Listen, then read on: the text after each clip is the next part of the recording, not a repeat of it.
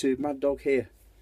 This quick little video is mainly for people that are into airgun shooting or shooting in general really. These little targets here are the shoot and see targets, the self-adhesive targets that when you shoot at them they're called reactive targets, and they leave where the pellet or bullet has passed through, they leave a witness mark, which is the contrasting luminous colour, which like the yellow here, luminous yellow, so that from further distances you can actually see more easily where you've hit on that target. Now these targets are quite expensive for how many you get, and they're one hit use, so once they're done sort of thing.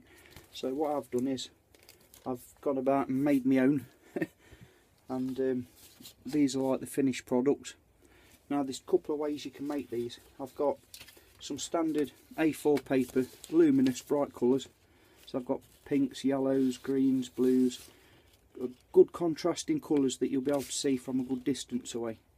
Okay, and what I've done in this case, I've laminated each sheet with a standard A4 lamination sheet, you know, and run it through the heat machine, and then taken some cheap matte black paint, you know, just general cheap as you like aerosol can paint, and sprayed the laminated sheet.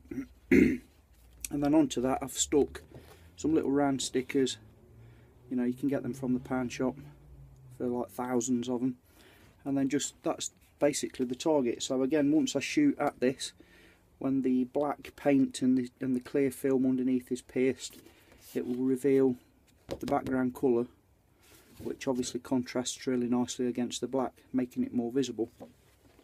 If you haven't got access to a laminator or laminating sheets, then the other way of doing this is take the same piece of A4 paper and using sellotape, cover the whole thing in sellotape, and the same thing applies. Then spray it again with your aerosol can, and you've got yourself a dead easy, dead cheap homemade reactive target. They are quite effective, they work quite well.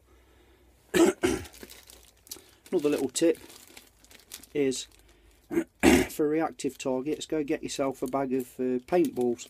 You know, for a paintball gun like they sell them dead cheap online.